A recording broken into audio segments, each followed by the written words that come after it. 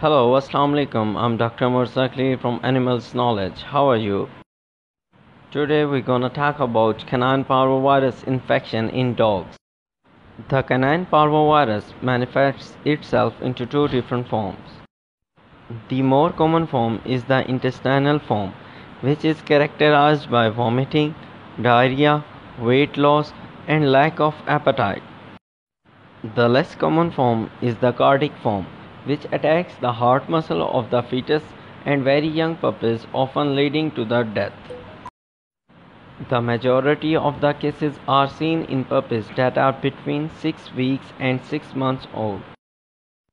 Major symptoms associated with the intestinal form of canine parvovirus include severe bloody diarrhea, lethargy, anorexia, fever, vomiting, severe weight loss. Intestinal form of CPV affects the body ability to absorb nutrients, and an affected animal will quickly become dehydrated and weak from lack of protein and fluid absorption. Treatment. Although there are no drugs available that can kill the virus yet, treatment is generally straightforward and consists of aggressive sportive care to control the symptoms and boost your dog's immune system to help him win the battle against the dangerous disease. Dogs infected with the parvovirus need intensive treatment in the veterinary hospital, where they receive antibiotics, fluids, drugs to control the vomiting, and the other sportive therapies.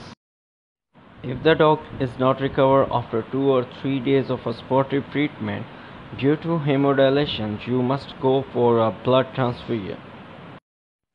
For this purpose, first sedate the dog and collect the blood into the blood bag. Minimum 250 to 300 ml blood transfusion should be take place.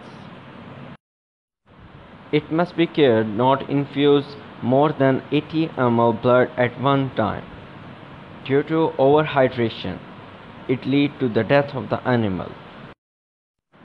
For this purpose, you must divide the total blood volume into 4 or 5 parts.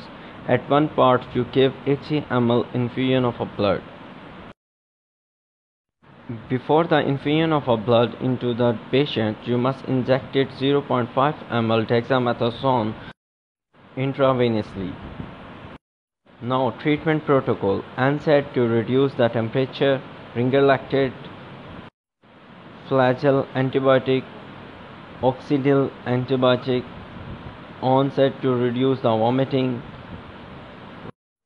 metoclopramide HCl, Zantac, ranitidine salt, can globe, 2 ml IV. Finally, blood transfusion according to their dehydration and body weight. Finally, our patient has recovered after 5 to 7 days of sportive treatment. Thanks for watching my video. I hope you like my video. Please like and subscribe my channel and share with your friends.